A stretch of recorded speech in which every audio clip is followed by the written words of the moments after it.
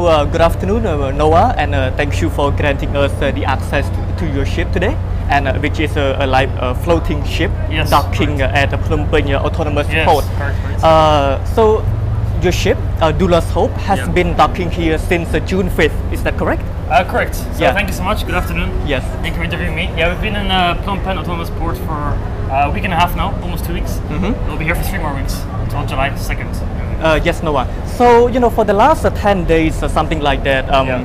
so how is the guest coming to your ship so far? Like, are there many children? Are there many foreigners? Something like that? Yeah, so during the weekdays our ship is not too busy, especially the weekends are very busy. So we have classes, schools come and visit it. We have young people, adults, university students. We have also books for all kind of people, so everybody's welcome to come. And we've seen the big crowds come onto our ship, and we're very excited to meet all of you. So also many elderly, senior people Yeah. also come to the ship. Senior kids, families. I think mainly families. I think it's a good place to bring your kids. You have books, you have a cafe, meet our crew. So we have everybody's welcome. No age limit. And Noah, yes, at the same time, like you said, this is the first time Doulos Hope docked in Phnom Penh. Yes, correct. And also Cambodia, right? Second time in Cambodia. Oh, second time in Yes. Cambodia. So when was the first time actually? So we were in Cambodia last year December until this year January in Sihanoukville. Oh. Yes, and then we come back now. This is the first time we go up the Mekong River, and we're in Phnom Penh. So Yes. why did you pick Phnom Penh and why not before? Let's say, is it because of the water level? It's shallow. You're concerned about like running the ground or something like that. So our ship is quite a small vessel. So they bought it, or they made it for the reason so we can go into rivers and reach cities that are more inland. So this is the first time we were able to sail up a river, and I think it's seasonal as well, the water levels and how high they are.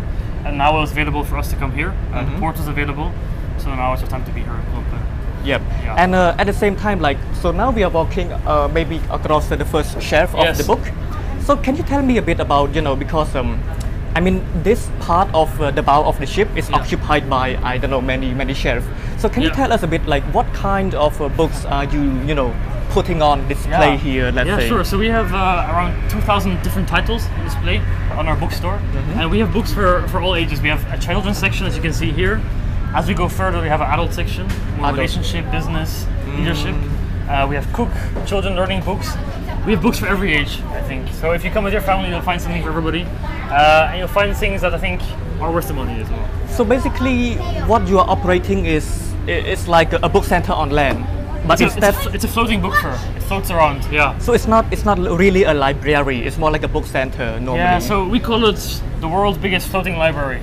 Like Biggest. floating, second Okay. biggest one. Second Okay. biggest one. Yeah, so it floats around, mainly Southeast Asia, and we just open up wherever we go, and we bring the books up for the people to buy. Yeah. And okay, so you said it's a book from for young people, a book for a little bit like older people. Yeah. So normally, between ports, Yeah. do you like put on display the same book, or you cater to specific port? Let's Yeah, say. so I see. So usually we have the same areas, we have the same categories, but it also varies on what we have, what we have available. So we have down below in the ship at the bottom we have a big area stored full of books. Oh, so yeah. those windows are not No. really all for accommodation. So we also have an area where we store books all the way at the bottom, like under the water actually. Ah, okay. So at the moment we do have some Khmer books. So depending on the port we are in, we try to bring books that would speak to the local people as well. So how do you choose the Khmer book? Like, do you do research beforehand? We have local partners usually we work with. So before we come to a port, we collaborate with local people, and they maybe provide us with books, certain books for the people to buy. Also, so we have local language.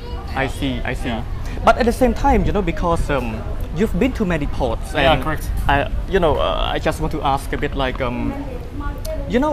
how do each people from each port or maybe each country approach reading? Let's say, for example, compare that to Hong Kong and the Philippines or Singapore and Cambodia. How different is the recognition that you normally get? Yeah, so it is different per country. It definitely differs. So our aim, I believe in the power of literature. I think reading is very important, even if you're young, to be able to read, to be able to understand books. And so, for example, when we were in Hong Kong, because of the different culture, the different way people are, maybe it's more modern, more advanced, people buy less books. So people have more maybe electronical things.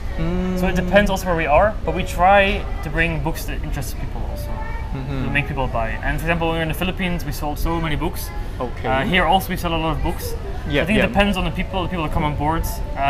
But we believe in the power of literature, and we want to bring quality literature to every country. Maybe some books are less available here. Maybe you cannot find them here. Maybe we have them for you. And we try to make it in a best possible price for local people as well. So just to make sure a bit, so you mean like, for example, like more developed countries, they don't really buy books? Less, maybe. Less It book, depends also on the person. Maybe people don't like reading as much, but we still hope that we can reach them through our books. So it depends. But we've had different experiences. I think here people buy a lot. Philippines was very, very busy as well. Yeah, it depends on the culture of people. Yeah. Yeah, but a bit of your question on your inventory, but maybe it's okay if you can answer that. Yeah. So for the last 10 days, what kind of book have you been selling the most? Well, I think if I look around our book fair, I think the shelves are getting a bit more empty. So I think we've sold most of a lot of categories. I'd say children's books and learning books. I think learning English, writing, spelling, those kind of books. I think I've sold the most so far. I see. Yeah. But Noah, like at the same time, let's say, because I've been here, several days before, and I've also been to many booksetters in Cambodia, in Phnom Penh. But when I see the book here, I'm sorry to say that, but we can find it more or less at bookstore. But when I come here, I notice that even though we have it in bookstore in Cambodia, people still come here and then they still buy a lot of books. So do you think, is it like really about the book itself, or people just want to come here because they want to be on the ship, maritime experience, let's say? Yeah, great question. So I think, first of all, we have a lot of books on board, but I think second of all, what attracts the people is the ship, of course, and our crew. I think we have a very international crew. We come from all continents of the world. So I think also for us, it's not necessarily always about the books, but also to connect with local people and to engage with the community. And I think we have beautiful conversations on board. We also have a Hope Cafe, the area at the back. Like the cafe of the ship itself. So you sit down there, have a talk with people on board. I think, of course, we want to sell books, but it's not our main goal. So we come here also to maybe engage with the people, get to know the culture of the people, and just have a good time. So I think it also attracts people to come because it's a ship, it's something special. I think it's not very usual, So I think that's the main reason people come on board. And of course, not many ships dock in Phnom Penh because we have like a bit of a shallow draft. Yeah, I think actually, if you see the bridge here, I think we cannot pass any further. So I think not many big ships come along here, and this is probably the first time ever. We have a library coming here, so I think it's also more the experience that people want to have that brings them here. Yes, Noah. But you mentioned something about nationalities. You said you have a diverse nationality here, a diverse crew. So from last time I saw you are from Belgium. Yes, correct. Maybe another man from Papua New Guinea, which is like a halfway a part of the world. So why the diversity? And is it difficult to manage? When you have such a diverse nationalities? So I think first of all, it's one of the most beautiful things about our ship. I think is our international community. So we have people from over 30 different nationalities, 30 different countries on board, and we all come here together as a group. And I think that's what people also experience when they come on board. Is they see the way we work together, the way we help each other, and they want to help the local community also. So I think it's a beautiful testimony for us to give to the people. That we come here together from all over the world, different cultures, different backgrounds. We live together, we serve the people of the country together, and we work together. I think it's very beautiful. So, if the crew works here, they get to travel around the world, something like that? Yeah, so, we are on board here. I live below here in one of the rooms, and we get to travel with the ship wherever it goes. So the ship Doulos Hope will be focused on Southeast Asia, so this region. Okay. So hopefully it'll come back one day to Phnom Penh. But so it's focused for this region, so it'll be mainly in Asia. So, but I read, of course, I mean it's from Wikipedia, so I don't know if it's completely true or not. But you said they said that the ship has been to many ports, over 100 ports of call. So we have this ship is Doulos Hope, and we have a sister ship. It's called Doulos Hope. Okay. Our organization owns 2 ships, and Doulos Hope is already more than, I'm not sure how many years old, but at the moment it's in Africa. So it's been to many different countries. It's been in Asia, Africa, South America, North America. So it's been around many places. So this one is very new. This one is 1 year old only, and this one is aimed at Southeast Asia. For example, Asia only, our sister ship is a lot bigger, maybe 4 times bigger than this one. But this one is meant to come up rivers and to reach cities that are maybe more rural or more difficult to reach. And that's why we bring our quality literature to the people that maybe don't have it available around them. So far, how many ports have you visited in Southeast Asia? So last year May we launched the ship in Singapore. So Singapore, Malaysia, Thailand, Cambodia, Philippines, Hong Kong, and then we're here again in Cambodia. So I'm not sure the exact number, but we've been to 6 different countries in total.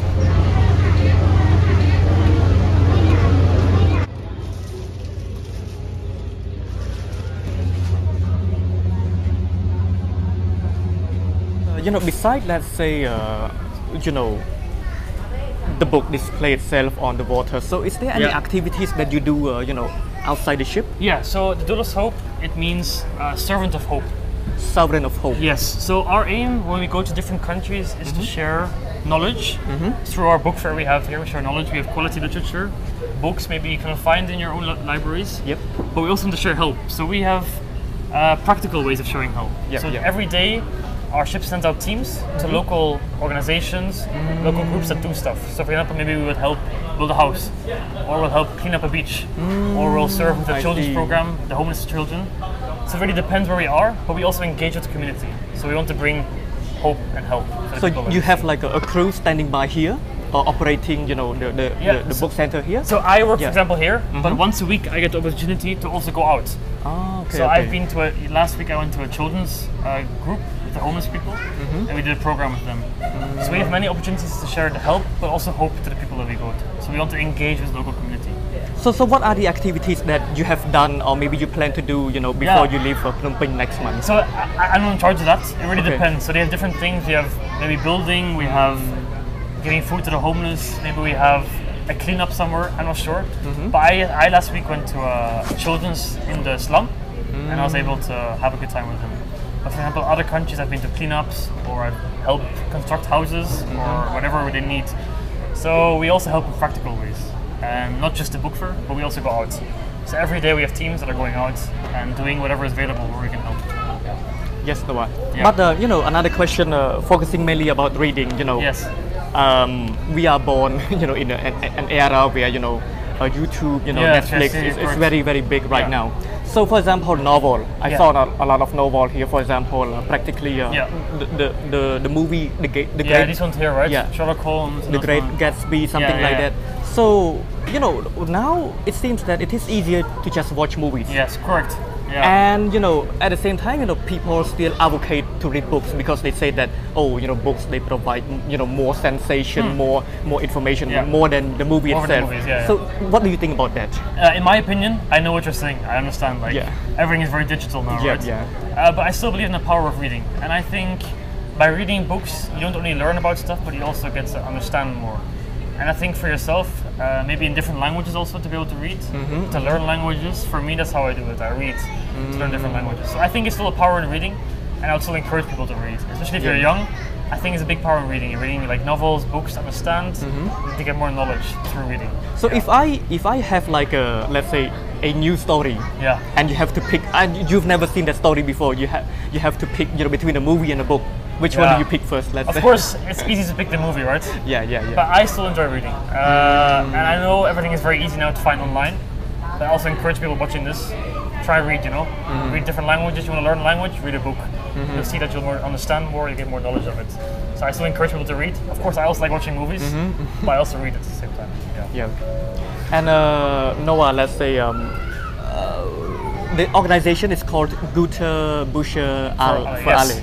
So it's an organization based in Germany? Yes, correct. So our headquarters are in Germany, So can you explain that a bit? Maybe? So yes, the owner of the ships is GBA, Gute Bücher für alle. So they provide the books, so we get books donated or we buy books, usually from America, England, maybe cheaper price, so we can sell them here. So usually we get containers coming from Germany, England, the US, full of books. So we get them here, we bring them up. So the company is run by GBA and works together with OM as well. So that's how we get the books, and that's how we sell them here. So the organization mainly focuses on the book? Yes, and so they are based in Germany, the headquarters is in Germany, and they are in charge of our 2 ships. So we have this ship, and then I told you about the Doulos Hope. It's in Africa, right? So it's the same purpose, and they're in charge of that, So basically, how do you manage to pick a port? Like, do you rotate or something well, like that really that? depends. That depends on where we are at the moment, where is it available, and that's not. I don't make the decisions where we go. So they decide that. I think they look at the availability, where are we at the moment, and what part of the world, and where have we not been yet. Maybe find a new port, make it a bit more exciting, you know. So I don't decide where we go. I just sleep on board and I follow. Okay. So you've been living on this ship for like a year now. So I've been in total 9 months. 9 months. Yeah, I live down below. Yeah. Oh, okay. So how is sea travel? Well, from actually, your perspective. It's the first time I lived on a ship, first time in my life. And while we sailed from Hong Kong to come here, we experienced some very rough seas, like up and down. It wasn't very nice. But then the other time we sailed to the Philippines, it was very nice and calm waters. So it's a different way of traveling. I really enjoy it actually. Like, you know, airplane is very fast, but ship is a bit more. I also enjoy a bit more gentle, but you know you get to see the ocean. Yeah, the ocean. We see dolphins, you know, that kind of stuff. Yeah. So it's a more fun way to travel. I enjoy it. Yeah. Basically, you know, in general, I know you know it has a lot of answers, but is it difficult? And I hope it's difficult to operate, you know, a floating book center. Like, you know, you need to keep the water out. You know, you need to face the weather. Yeah. And you know the supply chain, you know, you need to book containers like you said. Yeah. Is it difficult to you or your crew, something like that? So at the moment in the book fair we have quite a big team, but we also work with local volunteers. So we have about 30 volunteers daily from Phnom Penh who come and help us on board. So they can sign up and help us. So of course there are challenges, like here's the weather. Last week we got a lot of our books were damaged because of the rain that came in. So you cannot put them on sale. So of course we have challenges, but we also have a big team. And, we are all encouraged and believe in why we are doing this and the reason. So we keep doing it. And we have people in Germany, we have headquarters, leadership on the ship. So we work together and we do it to the best of our ability. We open here daily, encouraged by the people that come on board. Happy to see their faces, smiling. So that encourages us, and we believe that we are here for the right reason. And despite the challenges, we still open up for the public. Yeah. And between Cambodia, between Sihanoukville, you talked at Sihanoukville before, and Phnom Penh. So I mean, you know, you have been here for 10 days. You still have a lot of days more. Yes, but how is it like the differences? Like let's say. So I think here it's more busy. More people come on board. Okay. Sihanoukville, we are open I think also for around 1 month, but we never reached that many visitors. It was very much more quiet. So here I definitely experienced more customers come on board. I think it's just two very different cities, right? Different culture, different people that live there. So yeah, we had a great time there as well, but here it's more busy. So you come to Phnom Penh crossing Ho Chi Minh City? Yes, so we crossed the Mekong River from Vietnam into from the Mekong Delta. Yes, correct. And Ho Chi Minh City and then up.